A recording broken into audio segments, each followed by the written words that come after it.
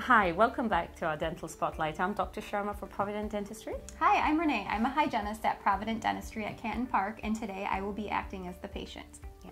Well, today we're going to talk about oral cancer.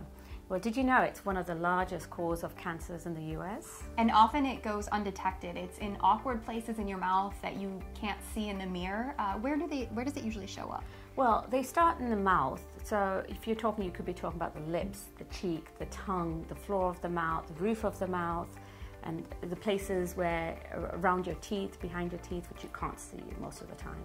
Doesn't it also spread to the oral pharynx area? Absolutely. That way you're talking about behind the tongue, the tonsillar area, the back of the roof of the mouth. So yes, definitely in those areas too.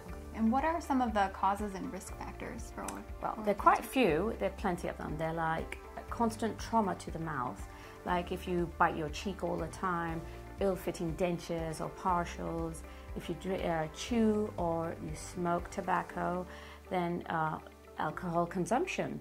They're all some of the causes. HPV is one big one that's going on right now, and in some cases genetics. Okay. It also is due to weakened immune system. Okay.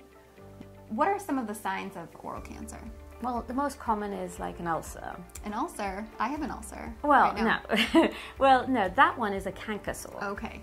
A non-healing ulcer, which has been there for a very long time, and instead of getting smaller and smaller and painless, it just is completely painless and it keeps growing. Okay. Then it's like a sore that bleeds a lot.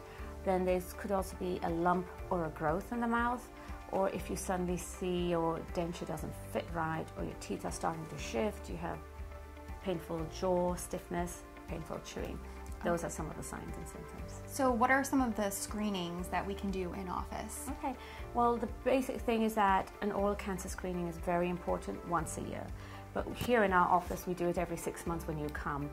But getting an oral cancer screening with a Velscope once a year is just perfect, because this detects, penetrates to the tissues, and it can see better than we can see with our naked eye. So I would absolutely recommend patients to get Velscope done once a year.